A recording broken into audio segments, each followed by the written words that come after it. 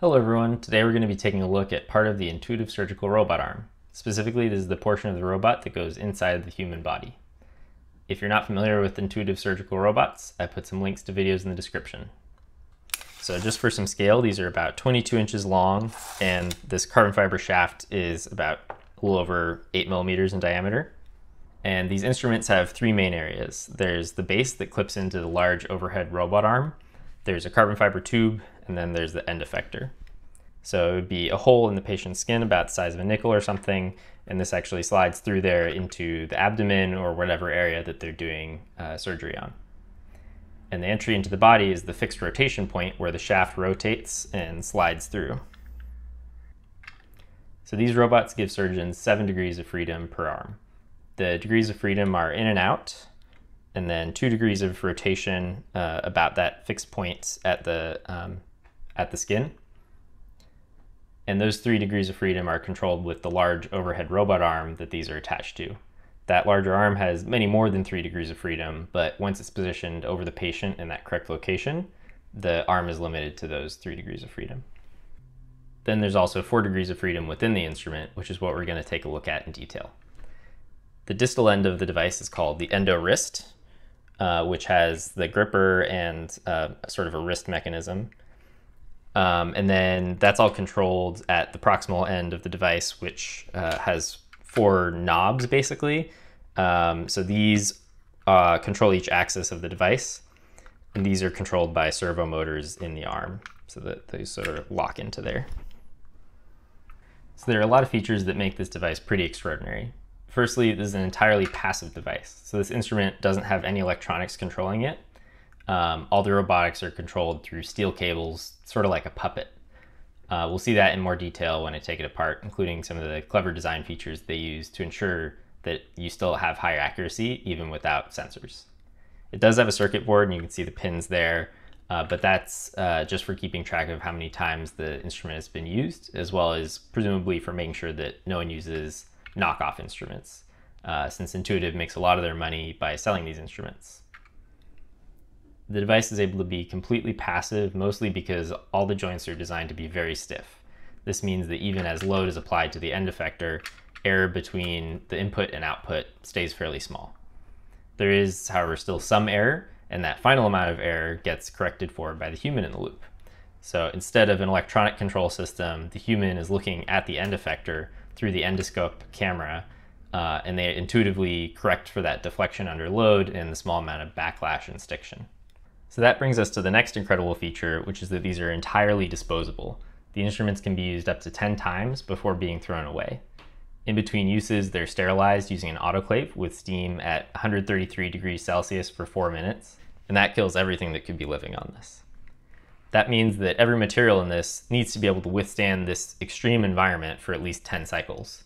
The materials have to also be cheap enough that Intuitive can make a profit on these, since the hospital only gets 10 uses out of them and doesn't want to spend too much money on them. The next feature is just the size of it. Everything is very small and precise. The overall size of it is very large, but all the important bits are really, really small.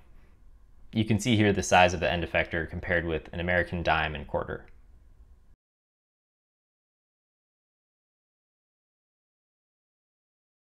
So since these are disposable, there are a lot of used units available on eBay for pretty cheap.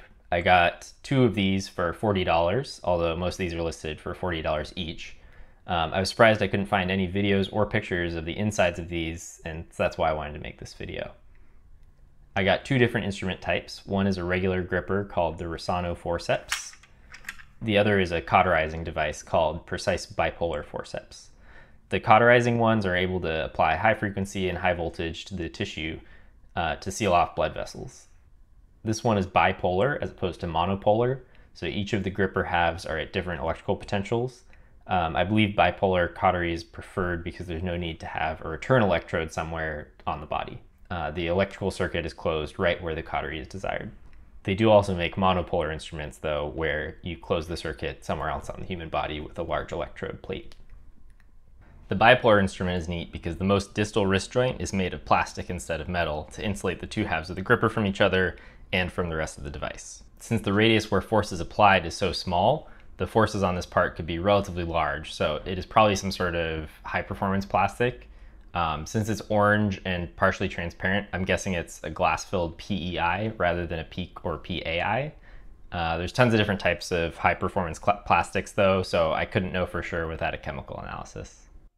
This is a drawing from an intuitive surgical patent showing the EndoWrist up close. The 4 degrees of freedom are the twist about the axis of the shaft, the wrist motion, and the 2 independent grippers which rotate orthogonal to the other 2 axes. And the center of rotation of the grippers and the wrists do not intersect. And this is another of their patent drawings which shows the cable and pulley configuration. It's not very intuitive, so I don't think this diagram is particularly useful in understanding how the pulleys are set up, but I think it can be useful once you do understand just as a reference. This is what the wrist looks like in motion.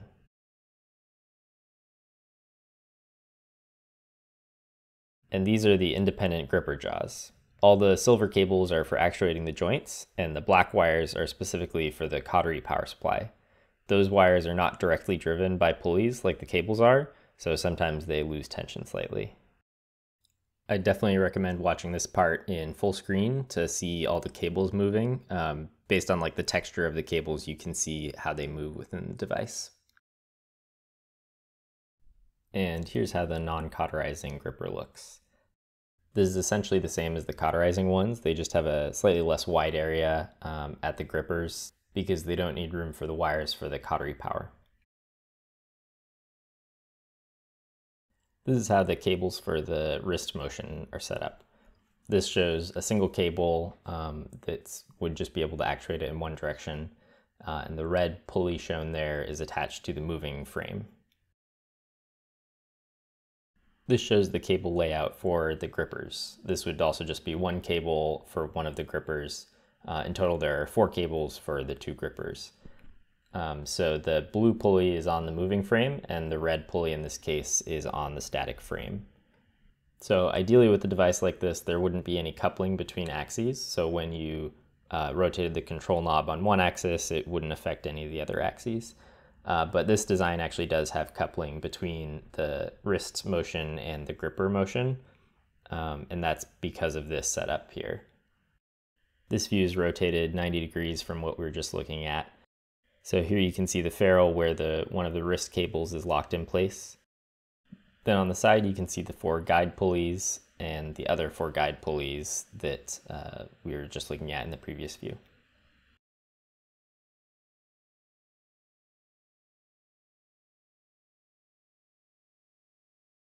This clip shows the coupling between the 2 axes, so I'm only moving the knobs for the wrist axis in this case, and the 2 gripper axes are moving at the same time.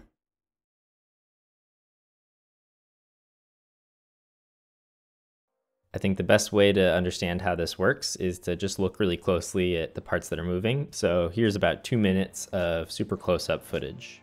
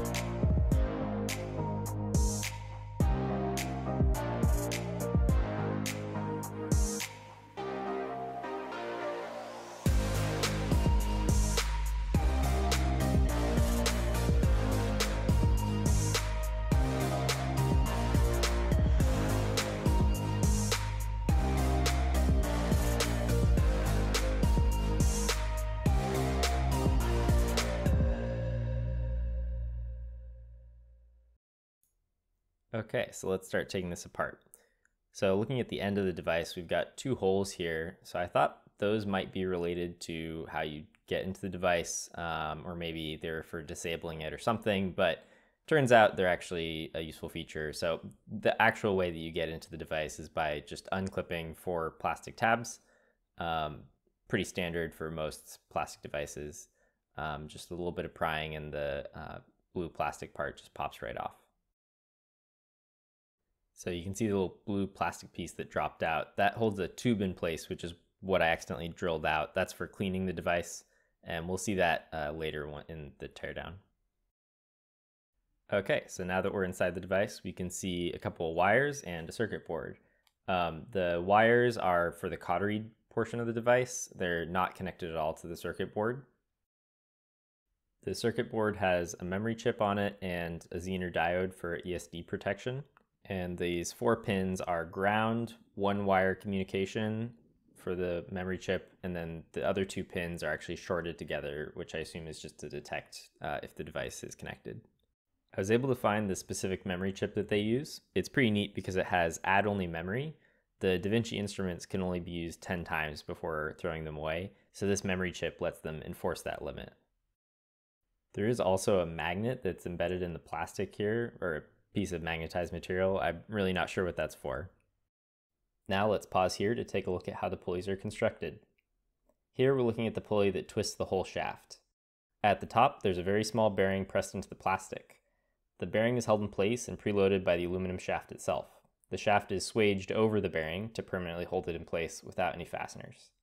On the bottom, there's also a much larger bearing, which we'll see once we take this all apart. In the middle, there's the drive pulleys. I think the more accurate term might be capstan, but for simplicity, I'm just going to call them pulleys. There's actually 2 separate pulleys for each axis because there are 2 separate cables. One winds up while the other unwinds. They could just have this be one component, but the pulleys need to be separated to serve as the tensioning mechanism.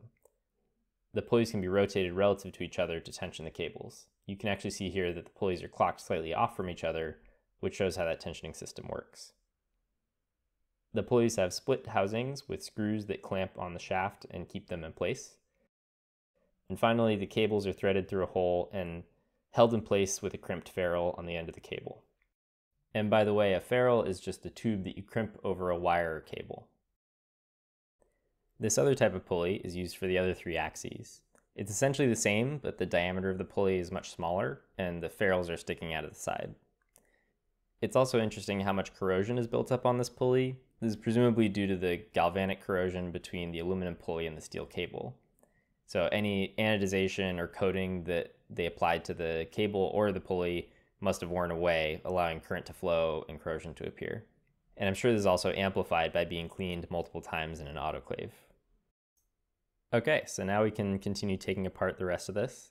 So this is the tube that I was mentioning earlier. This is used for cleaning the device. So basically you can inject water or other cleaning agent all the way down the end of the tube. And so this tube actually extends through the entire length of the shaft. I imagine that it also helps stabilize all the cables going through the shaft. You'll see when we take it all the way apart, they're just sort of hanging out in the shaft. And so this probably helps to keep them from banging around quite as much. So you can see it goes the entire length of the tube. Before taking it apart further, I wanted to check to see if there was continuity between the 2 pins of the cautery device, and they were still insulated. In order to get further into the device, we have to remove the swaging, keeping those bearings in place. So I just removed those with some clippers. You could probably drill them out as well, but this is a destructive disassembly process. I also noticed there's a couple of washers underneath the swaging in between the bearing and the swage. I'm sort of curious why that is. It seems like that's almost an afterthought, like they needed some extra clearance there after they made the swaging process. The next step is to unclip some very stubborn plastic clips. You can see there's some plastic shavings on the table there. That was from drilling out some parts that I thought that might needed to be drilled out in order to get this off, but probably wasn't necessary, but it ended up coming off with just some extra prying. And now we can see inside the device. This is the pulley that we were looking at first, and you can see it's rolling and unrolling the twist axis of the device. So let's pause, take a look at this overhead view of all the pulleys. And so you can see all the pulleys, the cables enter into the shaft at this location. So the 3 smaller pulleys go around some guide pulleys to then enter the shaft. And the larger pulley doesn't actually go through any extra guide pulleys. It stays within this portion of the device. And then you can also see the wires for the cautery device also enter here from the bottom. I removed all the guide pulleys from their posts. These are basically just plain bearings. I think they're probably stainless steel. And you can see they're quite rusted actually, which again is from the autoclaving process. By the way, this part here is what I drilled out earlier, which actually does have to be drilled out in order to be removed this way, because it's molded in. Now you can start removing all the pulleys. So you can see when I unscrew this, they sort of unfurl from each other because there's a little bit of tension on there. And those are 2 separate pieces. And they both come off completely. And the shaft here has some sort of interesting coating on it. It's really, really hard coating, but I'm pretty sure the shaft is some sort of aluminum. See the bearings there. So now as we undo all of these, it's starting to get pretty messy, all the cables just hanging out there. So it's time to start clipping those off so that we can get to the rest of the device. So these are actually some pretty tough steel, which does make sense since they need to be bent around really small radii all the time. So they have to have very high fatigue resistance. Once all the cables are cut, we can see that the end effector here loses a lot of its rigidity. And obviously there's cables sticking out everywhere. But I thought it was just really interesting that a lot of the rigidity of the device itself comes from the tension of the cables. And now we can pull it out.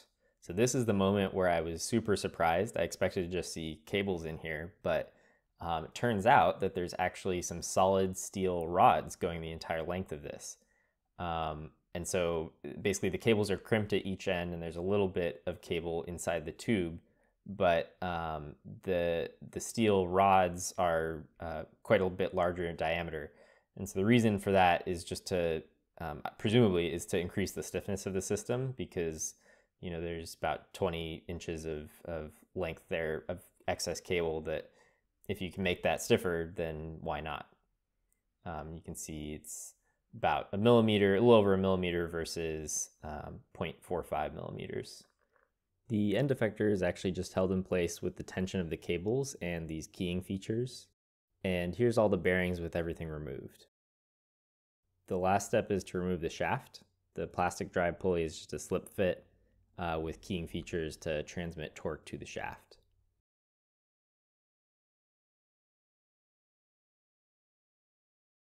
The shaft is also slip fit in the bearings with an aluminum liner.